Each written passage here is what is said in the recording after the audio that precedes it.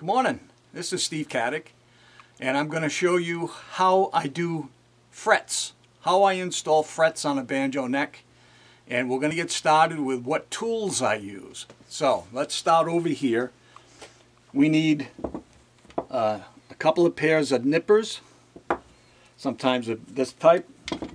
I've got two different tools here. You can see that I've got a groove set in, and that's for the fret, and this one is a little different setup, and this is for getting the fret started into the fingerboard. To prepare the fret, I have this little hand vise, and it's just a little machinist hand vise, and of course you'll need some fret wire, and over here I have an arbor press with that tool in it, with the groove on the bottom for the face side of the fret for when I press them into the neck. So let's get started. I'll show you how to do frets my way. Alright, first thing is I'll take a pair of vernier calipers, and mine has a dial that works out in thousandths, but I'm not going by precise measurements today. What I do is I come down, as you can see, I've already got some of the frets into this neck. So what I want to do is measure this distance, and I want to add a little over 1/8 of an inch of length on it, and I'll explain that as we go. So there it is for this fret length. I'm going to lock that in, and we're going to put some fret wire right in here into this little vise.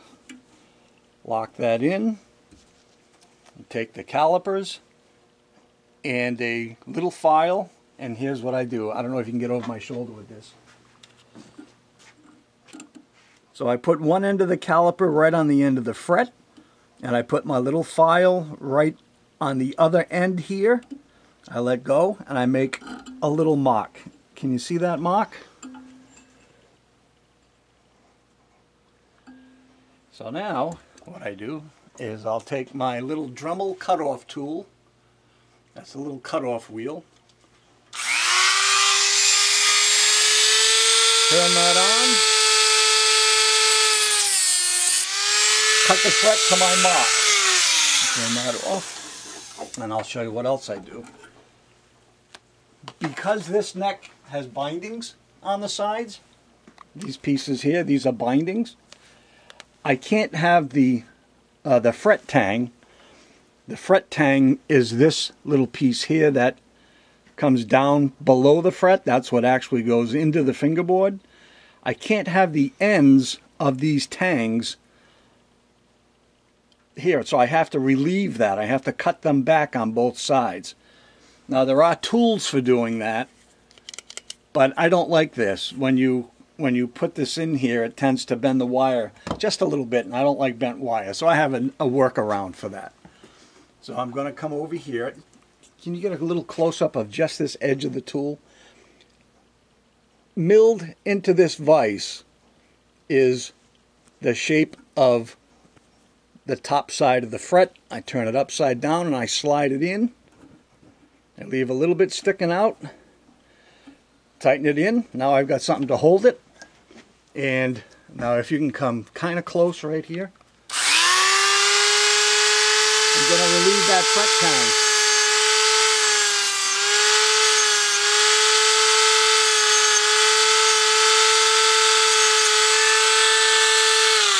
So you can see that I've ground away some of the edge of that fret.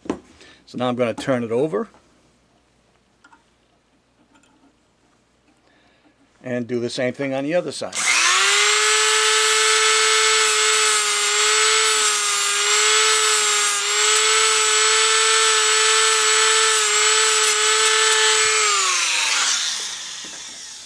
And now this fret, come on over here. I'm going to lay this here so you can see how I've relieved the ends of the fret, the tang of the fret, so that it'll sit into the slot but still cover the bindings, the sides of the binding. So now how do we get it in there? That's what this little tool is for. If you can zoom in right on that little edge right there, there's a little ground in thing with 2 cover plates. And what happens is I slide that fret in, tang out, and I leave just a little bit overhanging so I can see where I am. And this holds that fret for me, so it gives me something to hold on to. And now what I'm going to do is use this little tool. It's a little pick. It's a fret cleaning tool. I just like to make sure that the fret slots are nice and clean. Because I don't want any debris in there. Alright, so now I'm going to line this up. Now I got to do it this way. And just a slight overhang. Can you come around this end for a second and so you can see how I've got that little tiny bit of an overhang right here?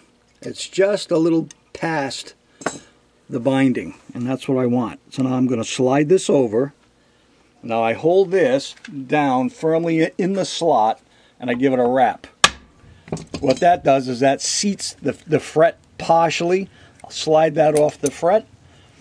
Now if you can get a little angle, you can see that the fret is not all the way in, but it's perfectly vertical and it's perfectly in position. Now all I need to do is press it in on the arbor press. And I'll show you how to do that right now. We'll bring it over to the arbor press. I have this caul. It's for holding necks. It's specifically made for holding a neck. And it cradles just like that. And all I got to do is just line that up. This tool here, give me a second, is identical to this one. See the groove on the top? That's where the top of the fret goes. And that'll push that fret right down into the slot. So that's what this is. It's the same tool. This is an arbor press. So what I do is I just get that lined up and I just get it so that I know I'm seated on top of the fret. And then if you look up here, I give this handle a good yank. And that pushes that fret down into the slot.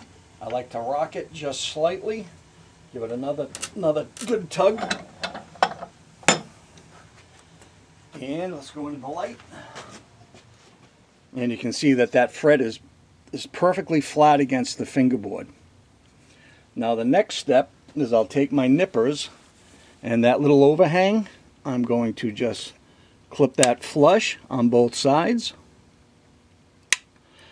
Now once I've got all of the frets in, I take this special fret file. See how it's at a very special angle. This part rides on the fingerboard, and this part of the file rides against the edges of those frets. And what you do is you take a little time and you file on those frets. Now it takes a little while to get that done, but what that does, it gives me a little bevel on the fret side, and then I take this other little file, which is for doing the fret ends, and what that means is I just want to round over the edges of those frets, and once I've done all of that on all of them, the fret job is done.